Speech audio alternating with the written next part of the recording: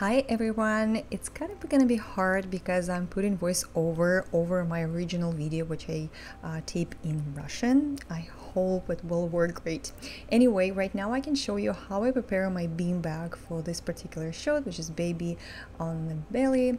On the left top corner I made a video which actually shows what I have inside, and under all this pretty fabric, that's where I think a lots of things happens, and the end image depends how well you prepare your beanbag. I place the baby on two beans, and I work with lots of different posers, like a posing ball or posing ring. It depends. This is just the request for this video, this is why I'm sharing it. Anyway, when I prepare the beanbag, I usually make sure I do not put too many layers under, because I want to save that nice firm look of my backdrop. And if you put too much fabrics, it's just gonna be messy in the end. This baby a little bit fussy. I usually pose the baby in my hands before I put in the beanbag, but like I said, it depends on the baby. Here I use a little weight in the baby, which is purchased from the other my colleague photographer. I really like it. I will post the link below where I bought it, but I absolutely love it. Okay, right now you saw where I put the baby. Make sure the baby head is not too much on the beanbag, not like hanging over or not too inside, because either or it's not gonna look pretty. Make sure the baby's kind of cheek resting on the bean and the hand supporting the chin. Make sure the hand doesn't go here, it's too far, or hiding inside. And look for this shadow. You don't want this shadow be too big, or this gap will be too big. It's not that pretty. If I can, I will probably adjust the hand the way when all the fingers pointing towards me, which is look prettier. But if baby is too awake or fussy, I'm not gonna do that. It's not worth it. That's still really pretty.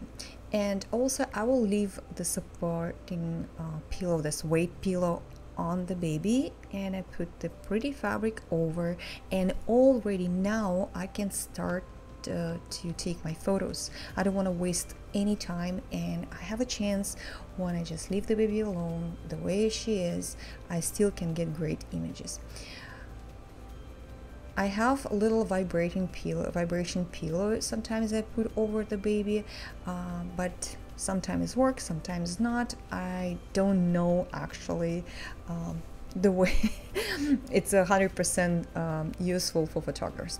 Anyway, this picture, this particular shot I will shoot with the natural light, and I'm not gonna take a picture too much over from the window or from the chin. In the right top corner you see right now my camera and what I see. That's not the angles I want. The angle I want to make sure the face is visible and I can see it and nothing blurry. I do not go too low. I'm not gonna go over too. I will go just close to the baby, parallel my lens to the baby face, and slowly go back. This is the image I want. And make sure you pick the aperture you're comfortable with. If you will open your aperture too much, which is like 1.4, 1.6, and you're not comfortable with it, it's just gonna be blurry. It's just gonna be a mess. I think the most comfortable aperture for this kind of picture probably 2.0, and I'm not talking about right now shutter speed, because it all depends on the environment we're shooting. And as you see in the video, my beanbag sat a little bit towards the wall in my studio, because I like my light to go across the baby and not too much on the backdrop. I like the backdrop to be a little bit dark, and I tilt my camera when I'm shooting a portrait.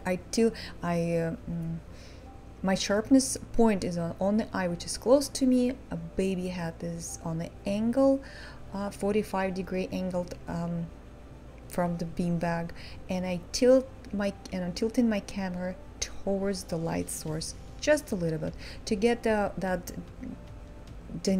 dynamic in the picture, I think is how I say it. And I'm